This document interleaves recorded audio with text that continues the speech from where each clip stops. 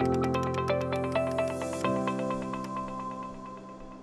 I'm John with Probo Medical, and we're going to go over setting up a GE LOGIQ E9.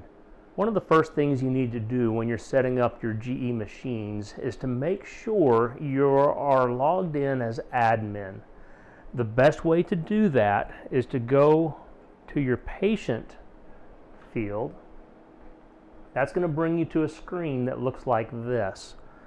Wheel up here to operator and make sure that this is set to admin. Now there should be no password. Just hit the OK, and you're going to notice right off some changes, like being able to delete patients. Right now I can delete. If we go back to user, that delete button goes away. So that's a quick, easy way to see if the login that you currently have chosen has admin privileges. Now that we're on admin, we're going to go into utility, and you're going to notice several headers down here on your touch screen. We're going to start with the system header, but there is imaging, where you adjust your transducer presets, comments, where you adjust the annotations, body patterns, where you adjust the body markers that go along with your study, application. There are several things we do in the application tab that we'll go over later. User specific, we're not going to worry about. Connectivity. Connectivity is where we set up all of our networking. Measure is where we set up our custom measurements. So under the system tab, it's going to bring you a screen that looks like this. On the very first page, some things that we want to do. Right here is where you input your facility name. This is a very important box. From the factory, typically it will be hide patient data on store. Most facilities do not want the data on the top of the image hidden. If you have that set to on store or always, the images sent to your PACS will not have the patient's name on them.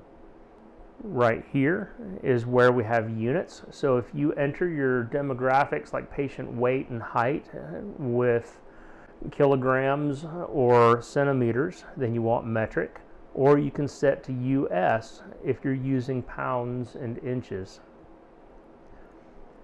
Date and time. This is where you set the date and time on your machine. Notice restart needed. Once you adjust the time on your machine, you'll need to restart your machine for that time change to take effect. But if I select this, you're going to see where we can change the date and time. We can change the time zone.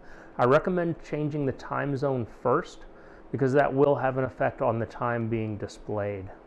Most of the rest of the stuff on this page we don't need to worry too much about.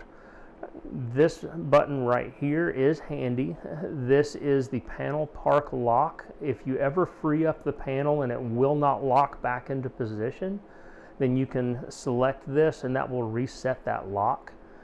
Under system display, once again, there's not a lot of things on this page that we need to worry about with basic setups. System imaging. This page does have a few things we want to look at.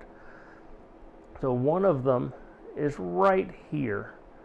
If every time you toggle your depth, the machine goes the wrong direction and you have to toggle it back a couple of clicks to fix what you just did, right here is where you can reverse the depth control knobs. Another button that I turn off quite often is this pushing depth rotary performs image reverse. Under measure, not a lot here that you'll have to worry about. I do typically change this to AUA. For most sites doing OB work, they prefer the AUA. Under the backup restore, this is where we can make a backup of the system or restore presets to the system from this, a backup from this system or another system of similar software levels. Peripherals, this is for if you have a DVD player, it's what type of format these are things that most people don't mess with. User configurables. There are a handful of configurable keys, and this is where we can configure those. Most people leave these blank. And last, the about.